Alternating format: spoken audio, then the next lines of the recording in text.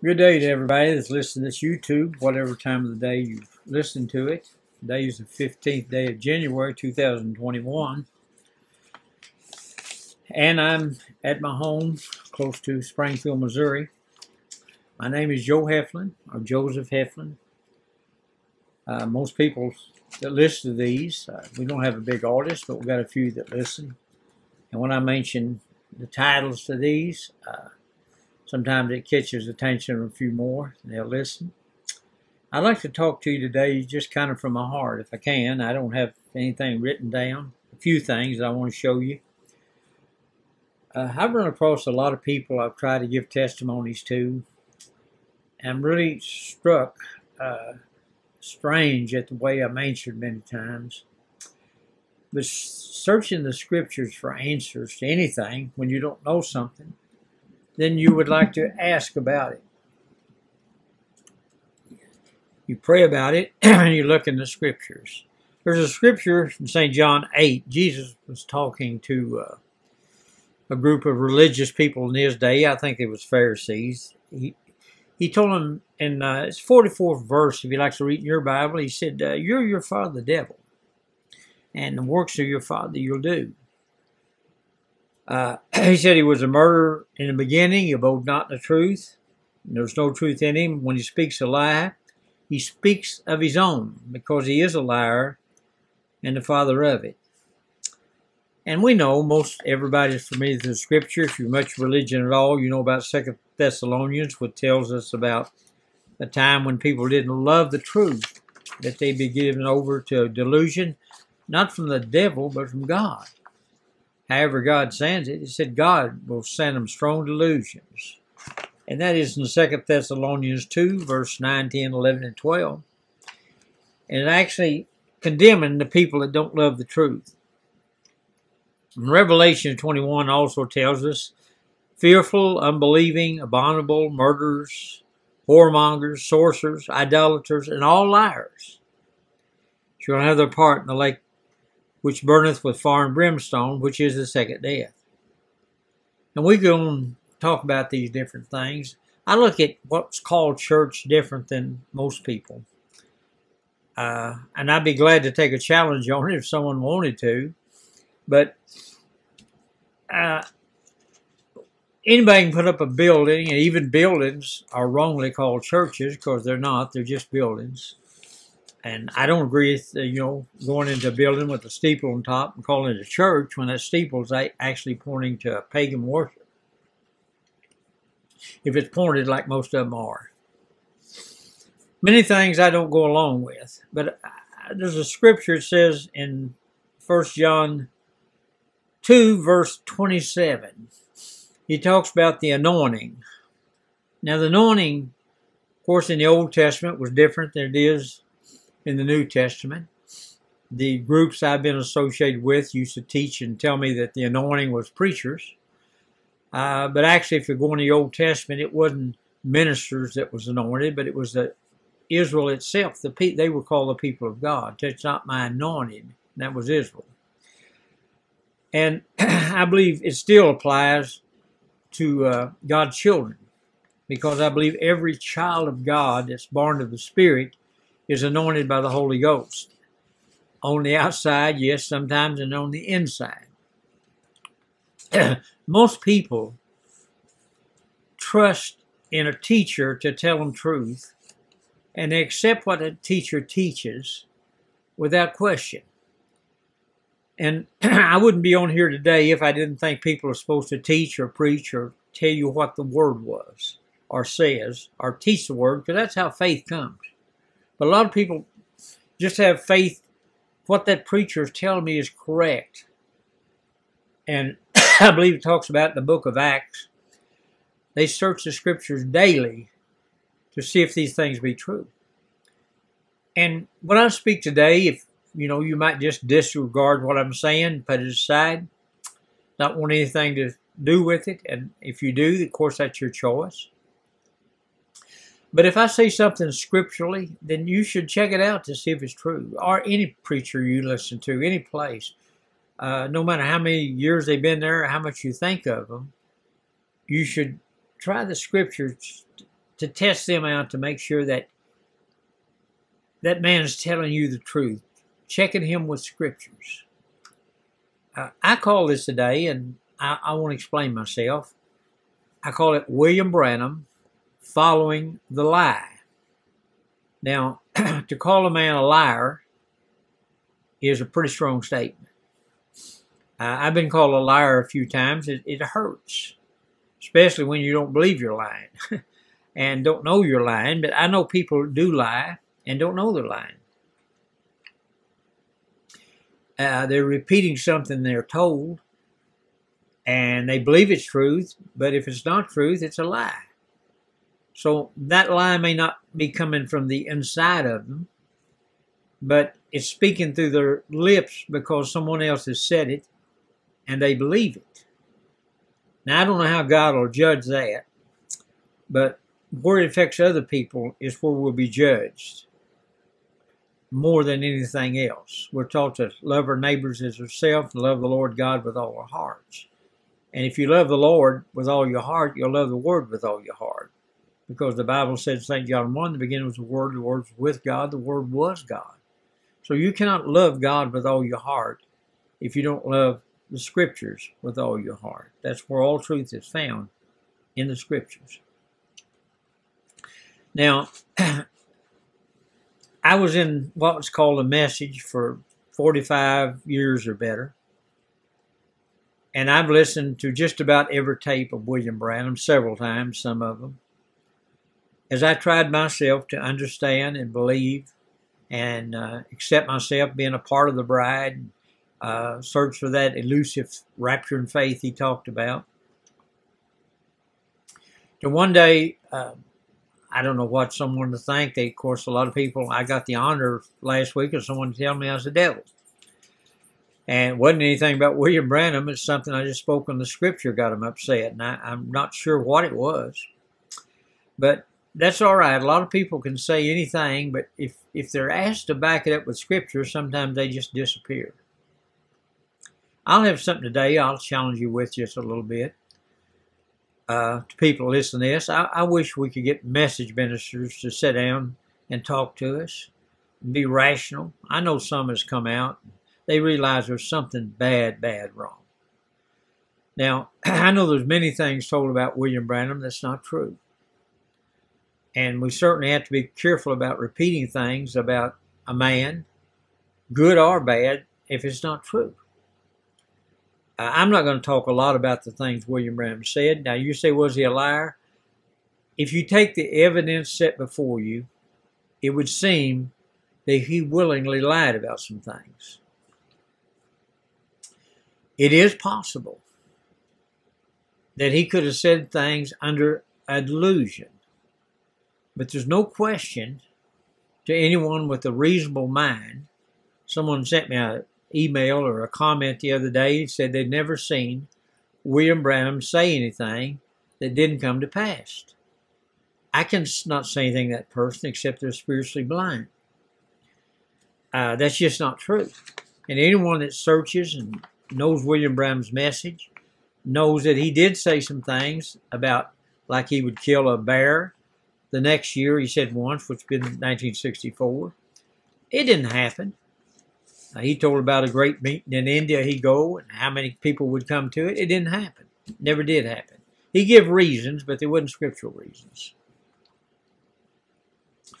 But I don't know. You say, did he lie? He either lied or was under a strong delusion to believe a lie.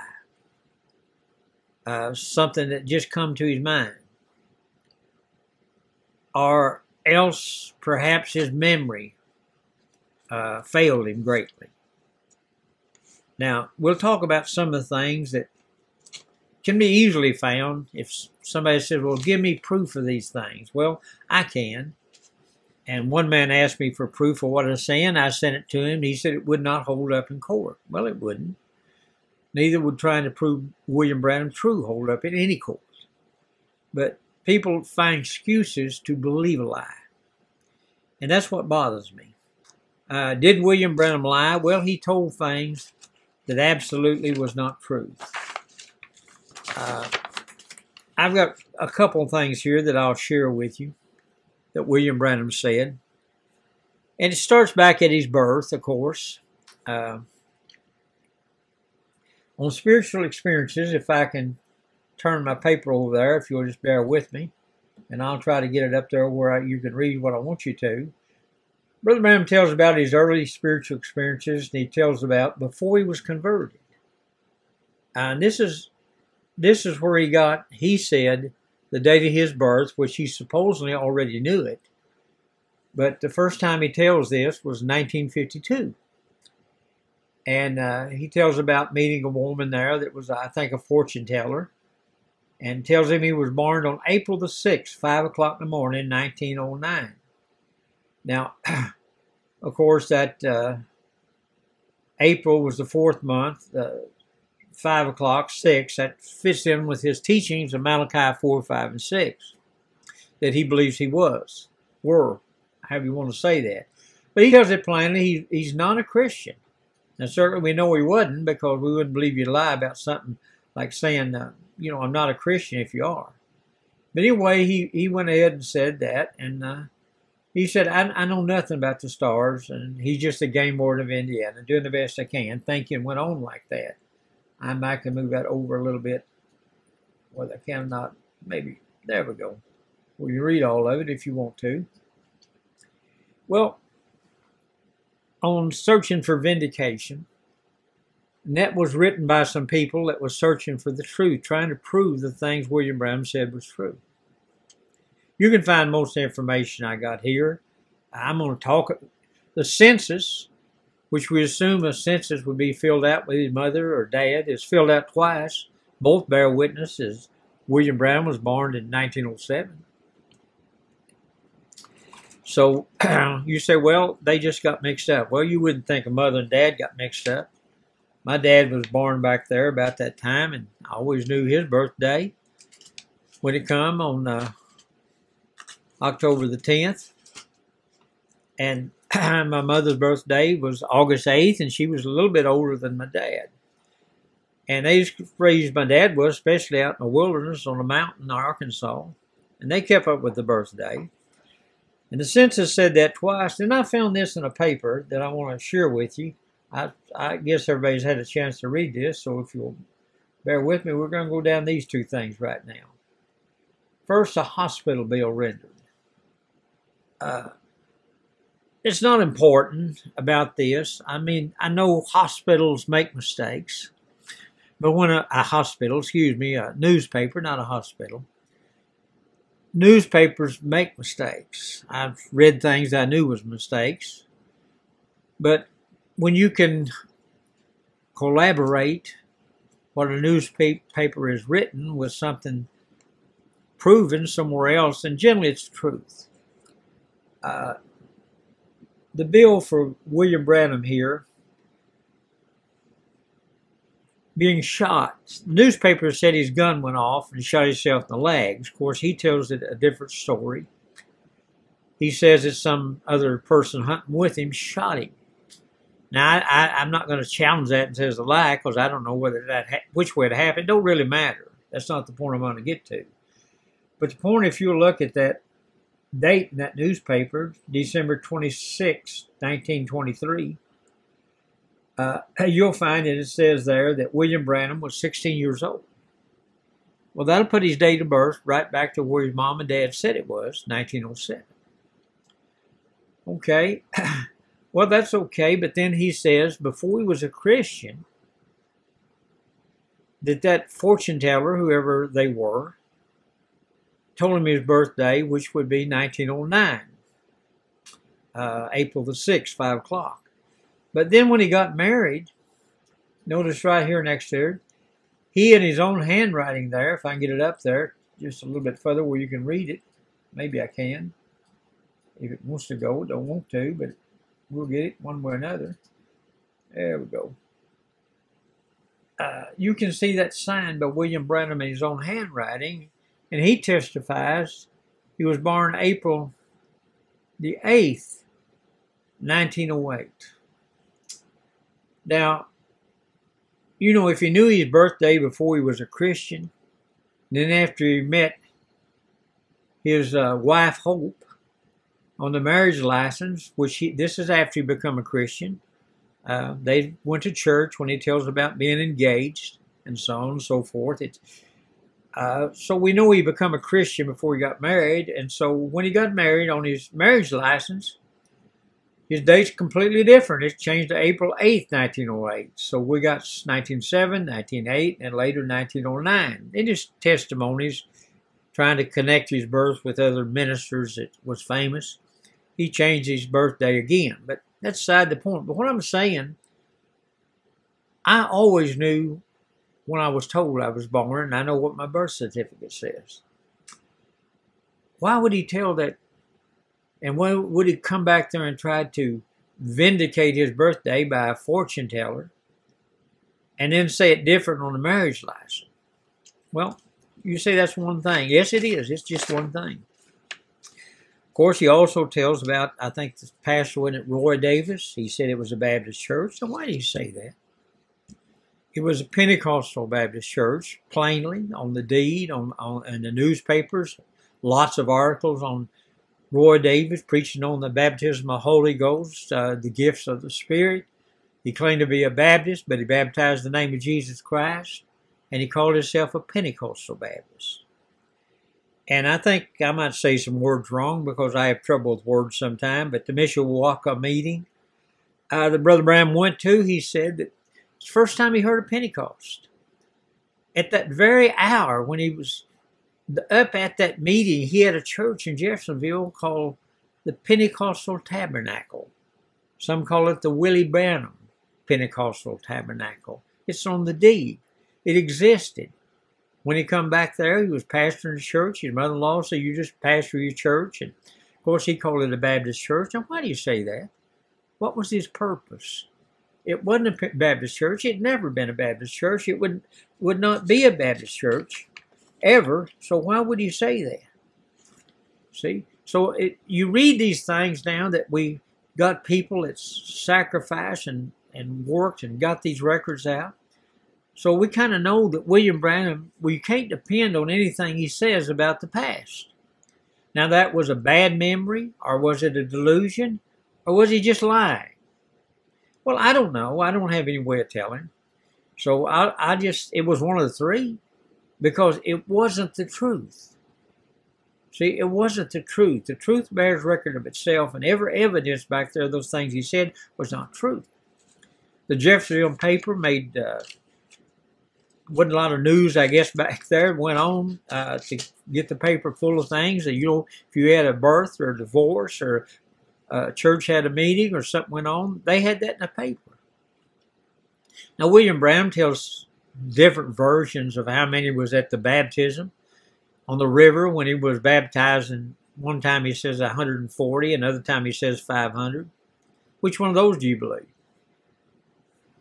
He tells about 5,000 people being there. I think 4,000 one time, up 10,000, which would have been every man, boy, baby in the city of Jeffersonville, according to the population back then. The newspaper didn't record that. He recorded one meeting he had and baptized 14. So where did the 500 or the 140 or where did the 5,000, 10,000? It either come up from a delusion or a lie or a strictly mentally confused memory. But it's not truth. It didn't happen. There's no proof. There's no newspaper carried the fact that a light appeared, a voice spoke, people screamed and fainted. It just didn't happen. There's no record of it. So why would we believe other events when there's no witness to them? That's really strange, see? Just like the many prophecies he talks about that he changed several times. They evolved over time. Roosevelt started a world war, but then when Lee Vale wrote the book, and he supposedly said he read it, and proved it, and it was ready to go to print and set out, and it changed that to Hitler. Well, to tell you the truth, from my take on what William Branham said, I don't believe he ever prophesied those things. I believe he made them up at a later date, and claimed to have prophesied them. Now again, trying to be fair, he may have actually thought he prophesied them. He may have had a delusion and said it. We know some of them weren't true. You can prove it by, we always go back to the river, the bridge, crossing the river there, 16 people fall off. That's just not true. 16 people didn't fall off. He didn't see a vision of that, or if he did, it was a false vision. If it was a prophecy, it was a false prophecy. If it wasn't a false prophecy, then he lied or had a delusion about even prophesying that. There was one newspaper article come out about 16 men falling off a bridge, and that was years before he was even born. Now, I could go into a lot of different things, what he said. But what really bothers me is when you bring out other things.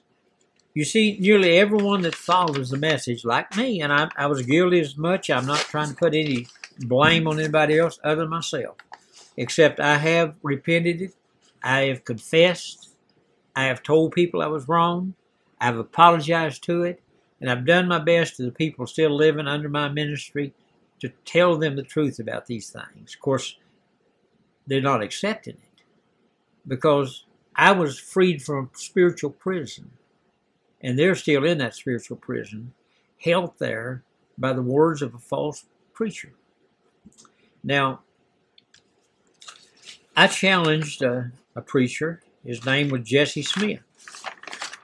He may listen to this. I'm not running Jesse Smith down. He's probably got a wonderful family, several children. He's a school teacher. He's a good person.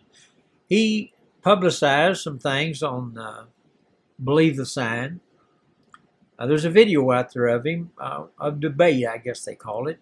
Another than Tim Humes, another message preacher. If you hadn't listened to those in Tim Humes' testimony, you might get on there and listen to it. I think it's really interesting when people come to knowledge that the Bible's right and everything else is wrong. It changes their life. But I've got something I want to show you. And I showed this to Brother Smith. We call him brother. I don't mind that. We are brothers. I said, well, if he's wrong, you're right. Why you call him brother? Somebody told me not to call Brother Branham brother. Well, if we're not brothers spiritually, we're brothers in the human flesh. So we all go back to Adam. At least that's what the Bible says. So we leave it like that on that subject for right now. But let's look at something, because everyone in the message, I didn't see this myself until I started studying. I heard somebody say something. I started studying things, and first thing you know, whoo, what has happened? It's something William Branham said. Now, I've talked a lot, and y'all have looked at this, and I know you don't want to look at me particularly, but here I am. I'm just talking while you were looking at that, but I'm going to let you look at something else. And I want you to think about this. Everyone that looks at this or has looked at it has to make a choice. What is that choice, Brother Joe? Well, that choice is what is truth. See, I read in 2 Thessalonians to you there that if you don't love the truth, God will send you a strong delusion. And so people that follow William Branham's message, every one of the ministers, just like me, myself, see, when you get up and quote William Branham, I may make another video down the road here, not too long, about the gods of William Branham. And the people that follow him create their own God from his message. There are many versions of his message out there, and they all present a Jesus Christ that's not scriptural. But what I'm saying, you lie if you follow a false doctrine. Now, I said William Branham, but I'm not picking on him more than I am any other denomination that teaches error. If they teach error, then everybody that believes that error and in that church, if they talk about it, or every preacher that believes it, is lying. Let me give you an example of what I'm talking about, and then maybe you'll understand. I'm sorry I left that camera off so long, but you can hear my words. So let's see if this goes right. I talked a while ago. I'll leave that on there. I want to show you that. Let's look at this right here. Notice this, 1 John 2:27, the anointing. I didn't finish this a while ago. I got my mind off. But if it abideth in you. In other words, the Holy Ghost is the anointing. And if it's in you, you'll need not man teach you. Now, that don't mean God didn't place teachers in the church, because he did. But see, your final teaching has to come from the Holy Ghost. If I tell you there's only one God and go through all the scriptures why I believe that, there's a lot of people that are what they call oneness Pentecost that blindly follow it and can't even prove by scriptures what they believe. Same way in Trinities. They can prove by types and shadows and words, but they can't prove it by scriptures. See, but you're taught something. You can teach the truth, no matter how hard you teach or how right it is to people. Still, they either follow blindly or they search the scriptures. And then as this says this, that anointing teaches you of all things and is truth. There's no lie. Even as it has taught you, you shall abide. Now, if you've been taught by man, that don't mean you're going to stay at that teaching. You might change from a Pentecost to a Baptist to a Methodist, a Presbyterian to a Catholic. I don't know what you'll change to, but it don't mean you'll abide. Now, you might stay with the teaching from a young child forward, but all churches evolve. The Pentecostal church that I once attended many, many years ago to start out with after I was in the Baptist church has evolved.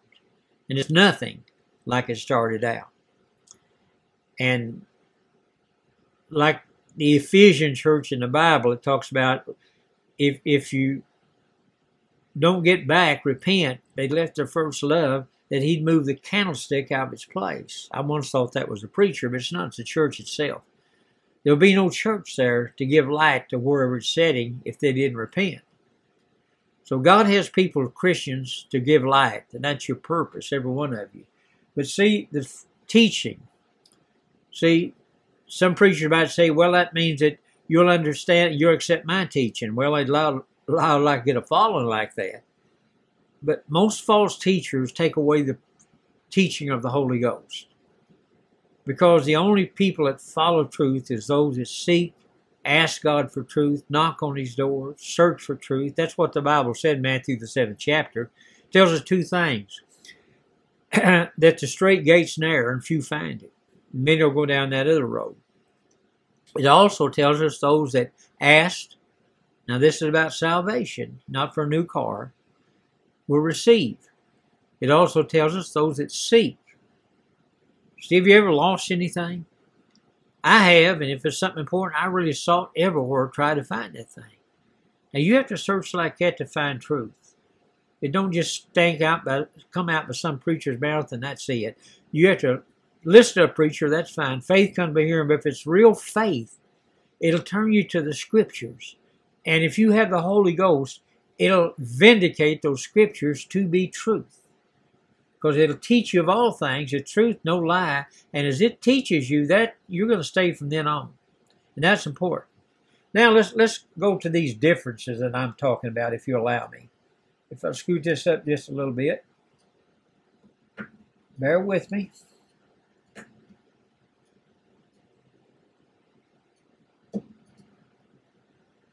Oh, there we go. Well, we'll start right there.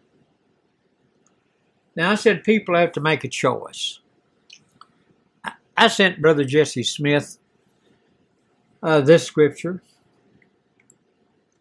And it says this. This is William Branham, Brother William Branham. However you want me to address it, be fine with me. You don't have to call people brother to be a Christian or to respect them. But he said this. It's sad, but she fell for it again. Christ's bride. Now, that's bride, not the denomination, not the foolish virgins, as he called them, not a false church, but Christ's bride fell for it and took the intellectual knowledge of some seminary preacher instead of believing the pure, vindicated Word of God. Now, what is he saying? He's saying the bride took the intellectual knowledge of a seminary preacher. What did Jesus say? Read it right there. John 10, 4-5. When he putteth forth his own sheep, where his sheep goes, where he puts them. but he goes before them, and the sheep follow him, for they know his voice. And a stranger they not follow, but will flee from him, for they know not the voice of strangers. Okay? Now, what are you going to do with that? You either make a choice. You either believe Jesus is right, and the bride can't follow a stranger, or you believe Jesus Christ is wrong, and the bride fell for a stranger. It's plain right there, preacher, layman, whoever you are. There's not two choices there. You either believe a lie or you believe the truth. The truth is the Scripture. Always has been. When Brother Jesse Smith was sent this, he said, well, Brother Branham didn't mean that. I said, all right. Let me put forth more. I give him 17 times Brother Branham said that. 17 times. Yes, I've got every one of them. And his answer was, well, Brother Branham was just wrong 17 times. I got his email where he said that now.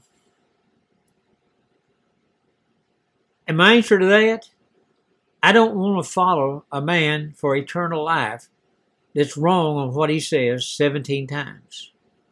Now, the reason William Branham taught that the bride fell for it is real simple. I'll read that other quote in a minute. He had to teach the bride fell because if it didn't, he wouldn't have a special ministry. He just had to preach the gospel, and he'd have a lot of competition out there probably. But to teach the bride fell, then you've got to have somebody to restore her back again. And of course, that fell in him as well as several other people.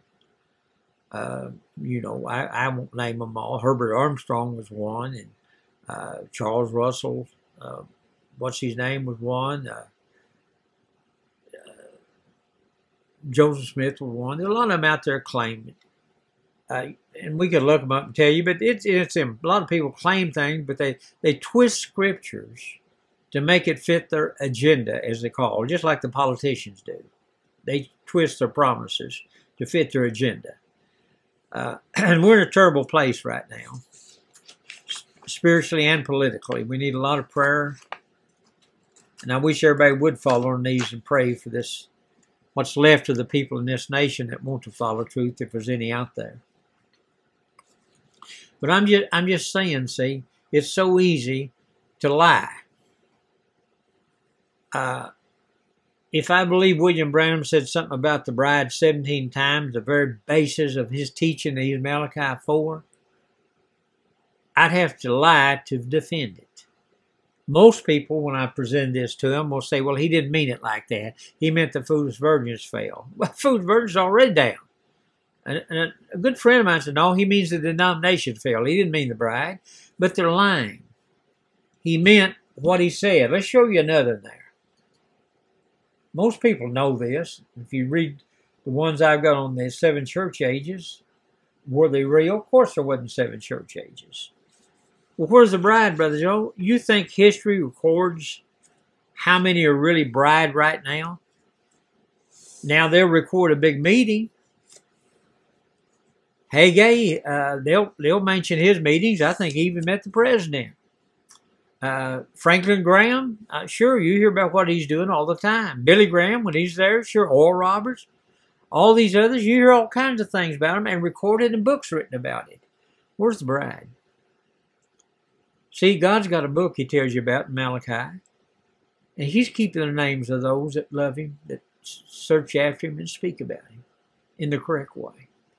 And he's got a record of all of them. But I'll assure you, you know, they got Martin Luther and what he done, John Calvin, which was a murderer. I hope he repented, but I doubt if he did. And they go over those things, as people even call themselves Calvinists to this day, identifying themselves back with a man that murdered people, didn't go along with him. And that may come back again, I don't know. But let's hear what William Branham said. It's just another one. End time event. He said this all the way through to 65. He never changed. When she come up on the day of Pentecost, that original doctrine, that was repent, be baptized in the name of Jesus Christ. That's what William Branham taught. That original faith. Then what Rome began to do, send the cankerworm. sand a pound worm, and each one took his part off the fruit, the leaves and everything, and sucked it all down. What did Jesus say? I give them eternal life, and they shall never perish, neither shall any man pluck them out of my hand. Now, either William Branham is telling a lie, or Jesus was. It's just that simple. He said, you shouldn't say that, Brother Joe. Well, I am. I'm saying it. Because the Bible has to be true. I have to look at that scripture and believe that no one can take me out of God's hands. If the bride fell at Nicaea, then if there's a bride in this day, it can also fall. That makes void many scriptures that Jesus spoke, like the false prophets will fool the elect, if it was possible. It's not possible. Don't you understand that? The teachings of William Branham, like many people out there, many churches out there, many people I've met, many sermons I've listened to, make void the scriptures through their traditions. And Jesus said, if you worship a tradition of man, then you worship in vain.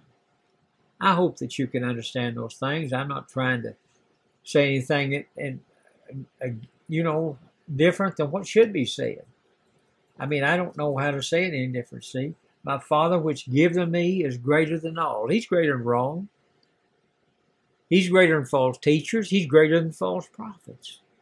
No man is able to pluck them out of my Father's hand, see. No man. You can't do it. No false teacher, no prophet. You might be in deception like I was for 45 years, thinking you're in truth.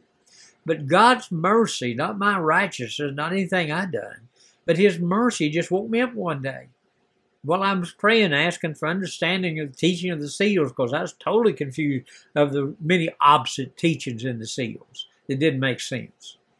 He woke me up and let me know that nothing's truth but scriptures. And I'm telling you that if you want to know what truth is, many a sermon you can listen to, but make sure that it's scriptural. And that's all I can say for you today. I hope it helps you. I may one of these days, in a few weeks, Lord willing, I don't know when, I have to feel inspired, talk about the God that William Branham left in the hands of the people and how they're worshiping something that is not even scriptural. Well, God bless you. You'll have to understand, because of the many either delusions, lies, or whatever it was, memory. You know, the little boy's healed over there, where was it? Across sea, he said he had a vision about it. And he tells about how boys hit by a car, two of them was. One of them picked up a car and took to the hospital. The other one was laying there, and he went over and said, if it's not up in 5 minutes, I'm a false prophet. Well, the truth is, by all witnesses, let every word be proven true by 2 or 3 witnesses. There was 3 witnesses in that car, and all of them tell the same story. The little boy that he said would be up in 5 minutes, or he's a false prophet, wasn't up in 5 minutes. It was picked up and put in the car. On the way to the hospital, they thought he was dead, but William Branham said, I feel a heartbeat, or something like that. They all tell the same story. Jack Moore gives the same story to Voice of God recording, and they even put it out. So do you believe that happened? No, I don't. Neither do I believe a lot of the healings he claimed he had happened, that he tells about. Do you believe healings happen, Brother Joe? Sure. I've been healed, and I believe miracles happen under William Branham, Oral Roberts. All of them. I can name all the different preachers back there. I believe miracles happen. They've got videos of them. I do not doubt it. I believe cancer's healed, tumors fell off. I believe those things. But none of those things make a man the truth. What makes a man the truth is when he preaches and teaches what the scriptures say. There's no other truth to be found. Now, I don't believe William Branham created squirrels because there's no evidence. It's just another delusion, what he thought happened maybe. But I just don't believe it's to be truth, because there's no, if you got no witnesses, then you're not obligated to believe it. Well, God bless you. I pray God will guide you to all truth if you haven't been already. Let the Holy Ghost guide you. Until we meet again, God bless you.